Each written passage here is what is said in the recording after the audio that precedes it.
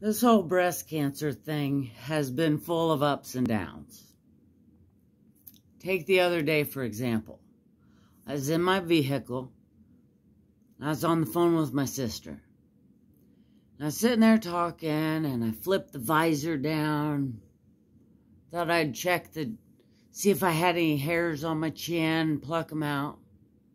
And right before I flipped that visor down, there must have been a piece of the longest hair that I have, and it just fell on my chin.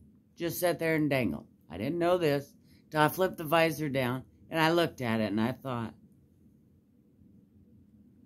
that is the longest hair. I cannot believe people have not told me I had that hair. They got sympathy for me that I got breast cancer. And about that time, I tapped it, and it fell off, and I realized it was from the hair of my head, and I felt such relief. Such relief.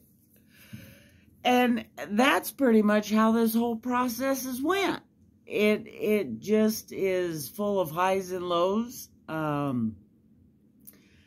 I got a call from the doctor telling me that there's only going to be one chemo instead of 2 chemos. So that's nice.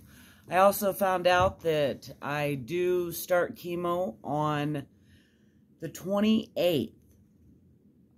And it's a 12-week process, so I got the old calendar out and started marking it. And 12 weeks is a long time to do chemo. I don't know why they can't just do it in like a day or two, but 12 weeks is a pretty long time.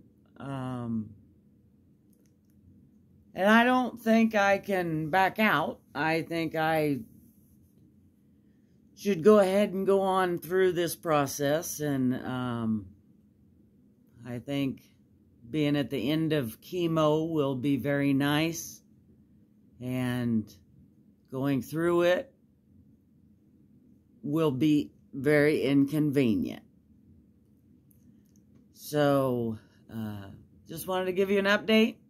Tell you I love you, and have an awesome, possum day.